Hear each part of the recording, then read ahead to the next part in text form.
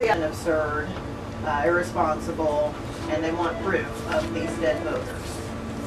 Well, I probably agree with the statement that I think it's far-fetched that there would be anyone in Lincoln County that would intend to vote, be involved in it, other than taking care of their own self, or making sure they go to the poll vote. And think about somebody voting someone dead.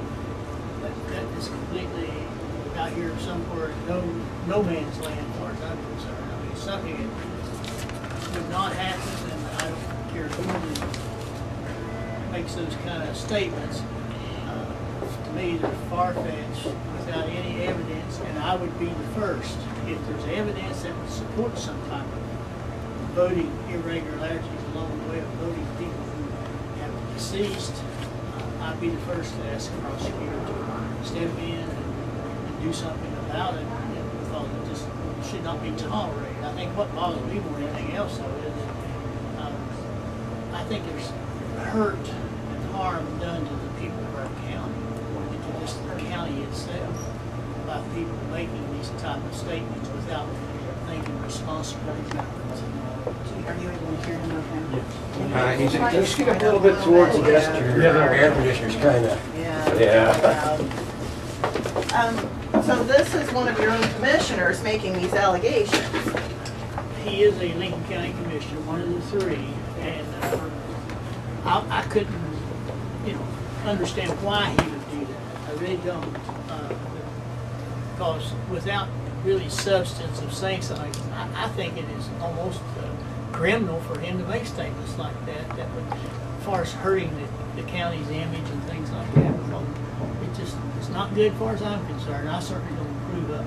If I had something to say about the election process, then my thing would be to talk to the Secretary of State or talk to our own prosecutor and say, I've heard this, or someone's telling me this. I would appreciate you checking into it. I really don't think it's one of those things, and no bad deal with you guys, but I don't think it's one of those things that should be dealt with in the press. I think it's something that if there's something wrong, let the legal authorities deal with it. Well, from the outside looking in, it's kind of weird. We just went to a press conference where we're not allowed to ask any questions, where the county clerk calls it but doesn't even read his own statement. So it's odd, and you can see how he's one of the people that would have benefited from the absentee ballots that seem disproportionate, but may not be.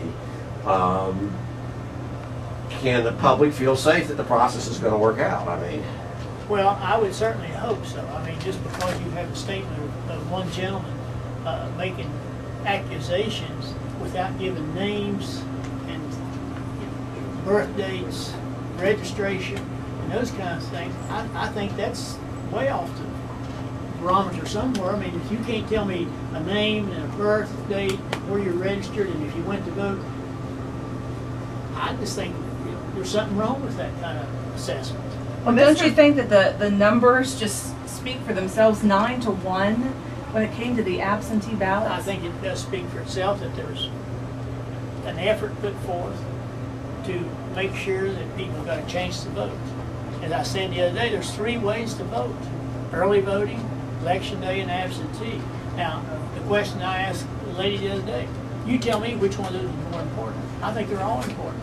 But aren't absentee ballots only supposed to be used by those who cannot make it to the polls?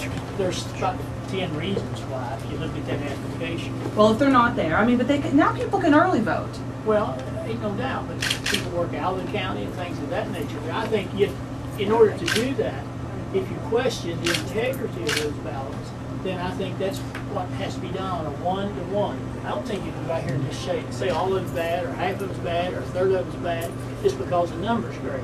So I think that's where the conclusion is improper. But don't you think there have been concerns in the past, and there have been arrests and convictions here in this county, that would maybe raise some concerns, and maybe people feel that if they don't speak up, maybe nothing will be done? Well, I don't have a problem with somebody speaking up, and I certainly don't condone somebody doing something wrong. But to try something without the facts, no, I can't agree with that. I think the facts need to be laid out, not accusations, but facts. Give me names, give me registration, tell me the people voted. And you may convince me of that right off, but until I see that, I can't draw any conclusions. We were told that some of these people that he saw, that Mr. Vance on the list, were patients, former patients of his that he had known to die. Well, I've seen the same statement you guys have.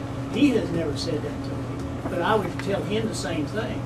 Then give the prosecutor or whomever the names of these people and show that they voted, and it's not, there's a lot of common names.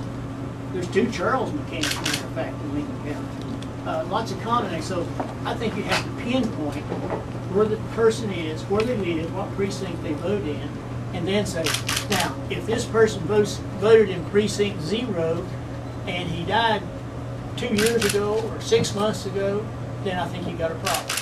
But just to throw out a name or throw out an accusation, I think that's very improper.